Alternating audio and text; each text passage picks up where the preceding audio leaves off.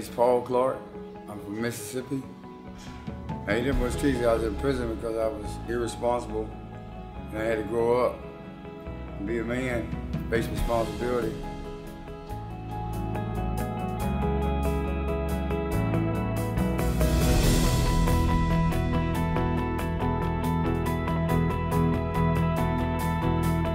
My daily struggles is being accepted, being looked upon as a human being, a person as God's child. Being accepted for who I am. I mean, we're not perfect. We all make mistakes. Surviving, where I'm gonna get my next meal, what kind of work I'm gonna find.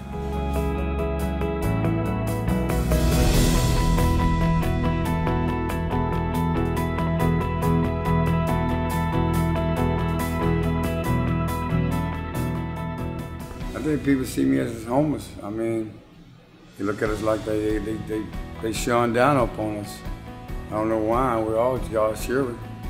My daily routine basically staying above the water, try to stay away from drugs, help the young kids understand life that it's not easy, it's hard. Being accepted is hard. Not having a mom and daddy is hard. Not having a family, you know, rejection, ridicule, humiliation. Some of my hopes for the future are to help kids stay away from drugs. Don't get on the streets.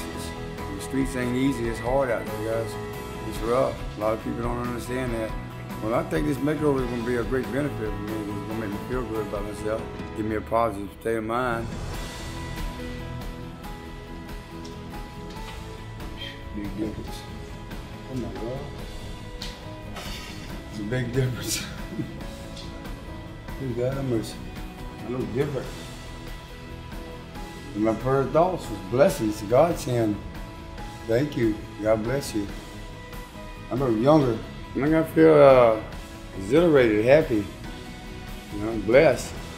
My friends are gonna be shocked when they see me. They ain't gonna be able to really believe it because they know I usually don't cut my hair. I think it'll impact my life in a great way. That's if I'm willing to make a change myself. I have to make a change first too, though. Haircut makes a difference, but what about a person inside? He has to change too. The next step for me is a job interview. Get a job, go to work, be productive. I'd like to have a little peace in my life, like a home, a job, you know, a place where I can get me a dog, you know, have me a nice house, a little piece of land where I grow me a garden, be happy. Let's unify together for love. Let's unify together for hope. For only love can conquer hate, and only hope can remove fear. And progress. Let us shine in this world. Let us shine in the darkness, like Paul.